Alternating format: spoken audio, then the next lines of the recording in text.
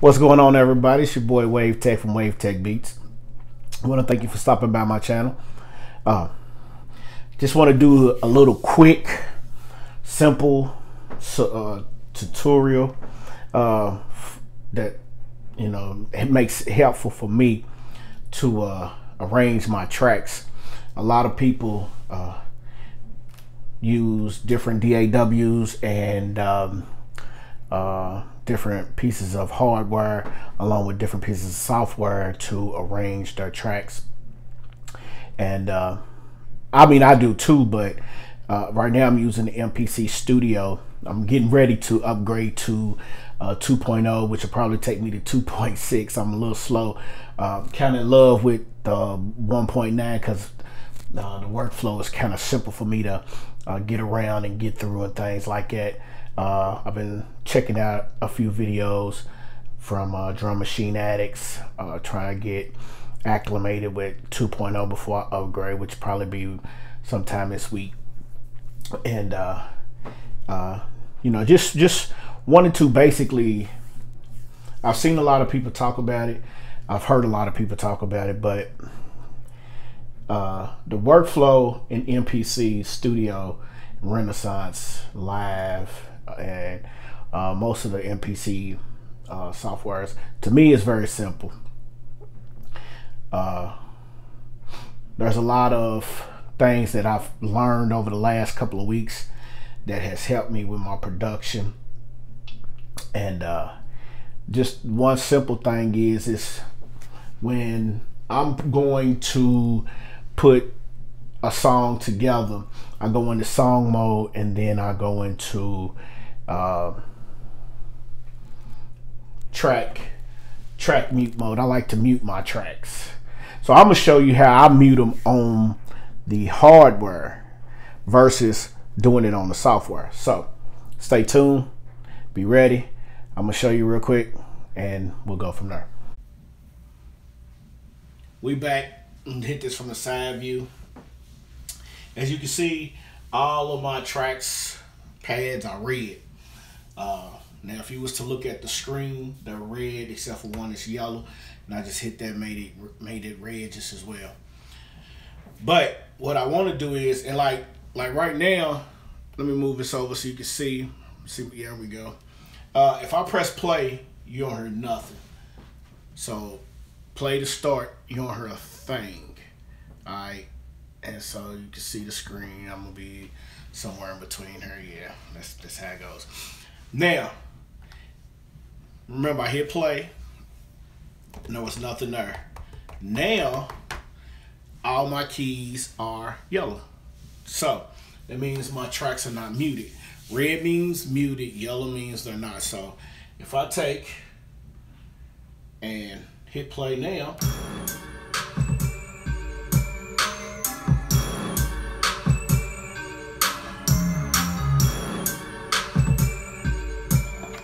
So basically what you heard was you heard the track.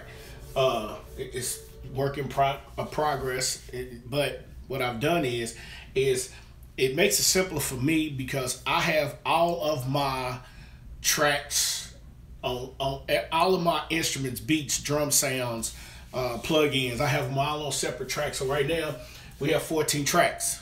So basically when I go in here, here's what I do. I'll just start. And I'm gonna start with the pluck sound. It's a dirty pluck. Then if I wanna add, let's see, I think I add the 808 real quick. We'll go 808. Let's see what we got here. Oh, that's my kick. And I add the kick with the boom. Slow in. And all I'm basically doing is just, picking out how I want to arrange it. So I go from intro, maybe a break, bridge, verse, and then you just add sounds as you go, and you're picking, you're using your ear. So let's add that snare.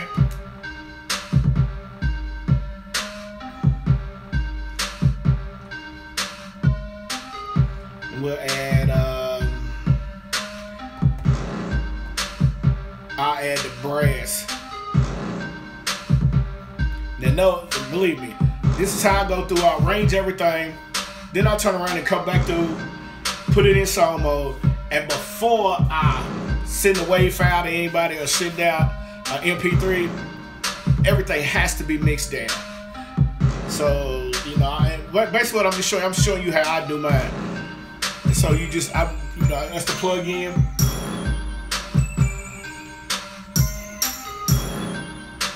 I'll plug it in the tambourine, I'm sorry.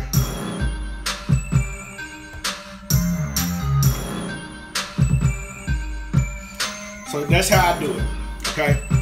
I mean, everybody's different, but this is just my way. It makes my workflow easier. It makes everything that I do a whole lot simpler. And that's basically it. Like, once again, man, shout out to Drum Machine Addicts, though, for real. They have been so influential on my production as far as me getting to understand the MPC software, MPC hardware. Shout out to Hellfire Beats. Watching Hellfire has taught me the difference in playing a sample and chopping a sample and playing a sample. So shout out to those cats. Shout out to Busy Work Beats, because he's got me on the progression level of understanding sounds and understanding chord progressions. So shout out to those cats.